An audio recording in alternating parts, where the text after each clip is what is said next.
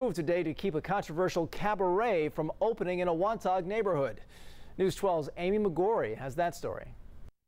Residents here tell me they're infuriated by the notion of an adult entertainment club being built here in Wantagh. And that's why they all came out this morning for a rally. You can see some of the folks are still here protesting. They're saying no to the building of Billy Dean's adult entertainment club here on the corner of Sunrise Highway and Oakland Avenue. They say it's 2/5 a mile from Wantagh Elementary School, and this is a family-friendly neighborhood. They say it will also bring property values down. Now, I spoke earlier with Billy Dean himself. There's no application for adult entertainment. We never asked for adult entertainment. They never asked for a strip club. And they were only able to rile up this neighborhood based on the fact that they think there's a strip club coming here.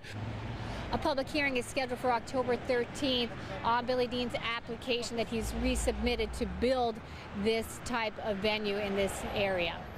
We'll have more on this story in later editions. I'm Amy Hgwy, News 12 Long Island.